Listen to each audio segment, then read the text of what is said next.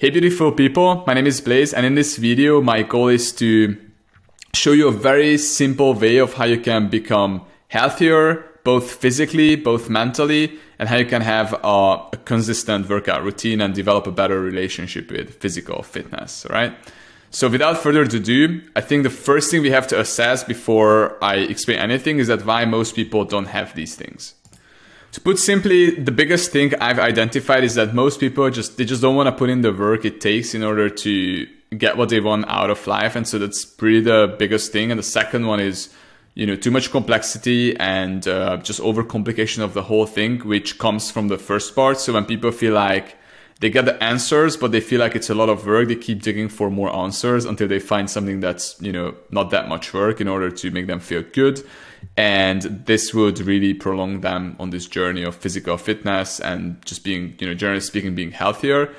And that's it pretty much. Like there are like so many diets out there, so many different ways of, eating healthy. And I think in reality, like all the information is already out in YouTube. And so if someone really wants to become healthy, all they have to do is just go there and follow those tips. But in reality, people just don't want to do that, and they just go for the next diet and the next diet, when in reality, I feel like they just have to build better habits and create a better relationship with food overall, and also with physical fitness and workouts overall. So what I got for you guys is that I put together this simple board just for representation to have me explain what I really want to explain for you.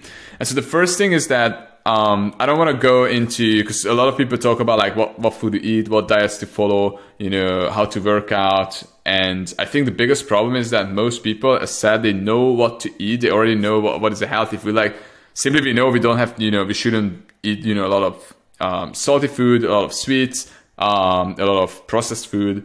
And on top of that, like we should eat like a lot of greasy food. We should eat whole foods. A lot of fruits, veggies. So I think if you would stop someone on the street and you would ask them like what they believe, what they should eat in order to be healthy, they would know the answers, right? So we have the answers. And so that's the first part, is the eating. The second one is really physical fitness. And with physical fitness, let me just stick with the eating first, with the eating part. And so with eating, I believe the biggest thing is that what people should assess is that why not eating the right food, right? Simple as that. Generally speaking, we know what to eat, but we are not eating the right food. And so I think we can break this down into like two elements. The first one is, what is good for your mind, the food that is good for your mind, because most people eat food based on what good for their taste buds. Like you just eat food that tastes good. And most people don't even question this, but as I started questioning, like, why do I eat food that's good for my taste buds? Why am I not eating, that's part of my body, right? Why am I not eating food instead that's good for my brain, right? And so that's the first part, right? Question this and then try to find an answer. Why, it doesn't make sense to eat things that's good for your taste buds when you can eat something that's good for your body, holistically speaking, and you are, performing on a higher level. You have more clarity, less brain fog, and you can literally just accomplish more and feel better in your body. Now, the goal for this video is not to like tell you things that you can literally easily Google it out. So if you want to find like these, type in good foods for your brain, superfoods, foods to keep you productive. If you put into Google, you're gonna find a lot of things. Just give an example. Like one of those is like blueberries. You can eat more blueberries, and etc. etc. There are like a bunch of foods, avocados, yada yada yada. The second part is really the food that's good for your physique. And generally speaking, there are like two elements to it. After like doing, I think I did like 10 to 15 sports I tried on a relatively high level. At one point in my life, I was going to the gym like 9-10 times, lifting heavy stuff, deadlifting, CrossFit, powerlifting, all kind of things. And I was really conscious about what food I ate as well. And so the first thing first is that really like thermodynamics, like calorie in, calorie out. And generally speaking, if you eat more food than what you burn, then you're just gonna retain more fat. And if you eat less, then no matter what type of food you eat, you're gonna burn you're gonna burn calories and burn fat. And so this being said, the first thing first is just to meet this requirement and eat less food than your body uses. First you have to figure out how much food your body is using, and then the second one is really you have to figure out how to eat food that fills you up, and that's really the second point, how to eat the food that keeps you full and satisfied, so you don't crave, you don't feel like you want to eat more food, right?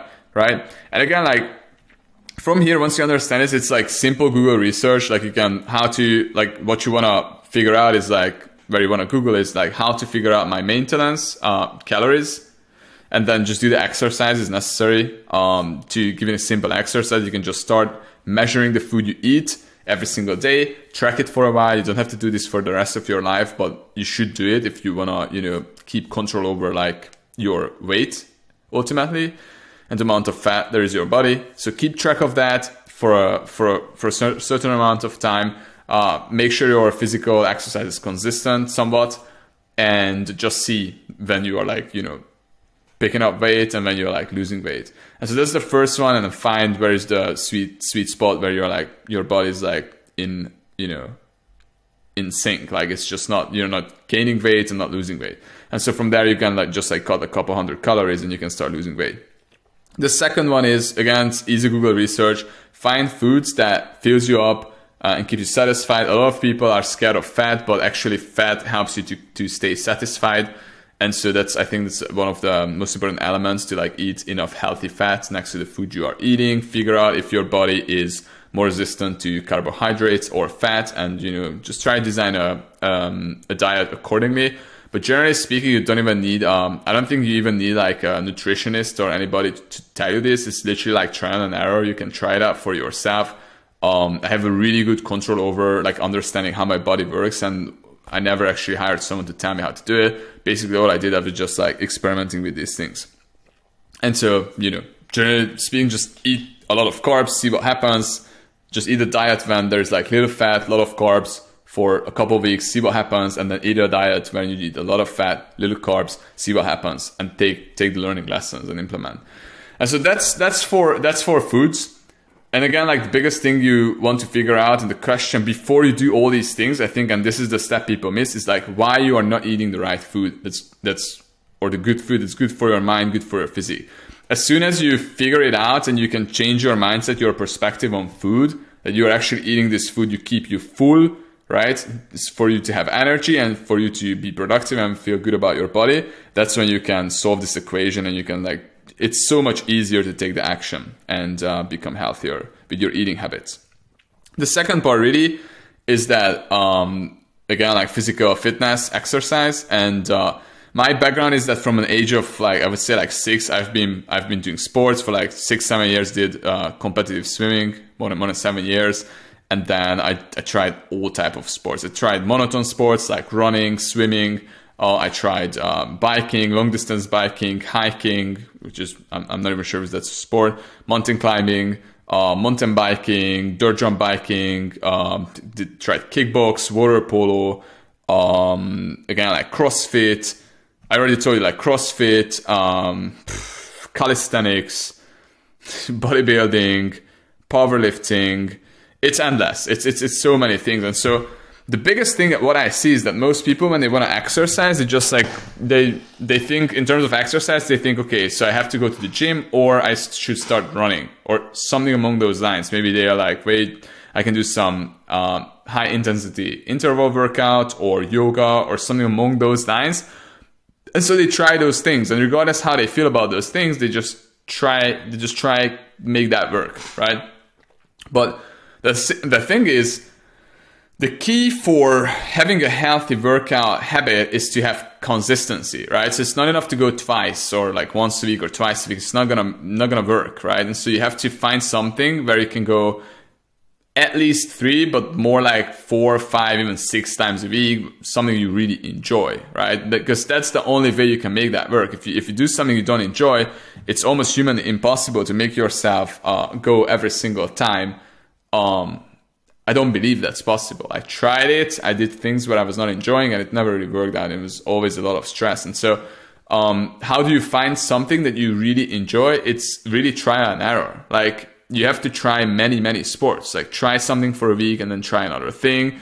There are like so many things you can try. The list is endless. So just like go on YouTube, just look for sports and just give it a try. Don't be scared. Like maybe, you know, you try, your friend says, oh, come play basketball with me, give it a try.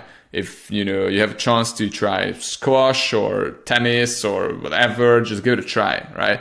And try find something that you can do consistently in, you know, close to where you live, right? So if you love skiing, but you can't ski all the time, maybe you have to move and ski all the time, or you have to find something else that you really like. And so that's pretty much my biggest advice for fitness. Like, that's what I see. Most people, they just try, you know, going to the gym, and, you know, maybe they try also running, and they don't like those, don't enjoy those. So they only do them like once a week or twice a week, and then they're surprised why it's really not working. So guys, that wraps it up really well. The first thing first is that figure out why you're not eating the food that you know is good for you. And then from there, just reverse engineer the whole process and start going through the steps I mentioned. A second one is figure out why you're not consistent with the physical exercise you're doing, and make sure you try many things. Don't be scared, right? And then I promise you, if you like keep trying, you're gonna find something you love doing, and it would be easy for you to go like 4 or 5, even 6 times a week. And so that's what I would leave you with. I know this is not a video I usually, you know, create or post, and so if you like this video, if you find any value in it, make sure to drop a comment, join the conversation, give you my 2 cents, what you think about this topic, and yeah, just write a comment so I know like this is something that's valuable for you. And so if that happens, I would start creating more content like this.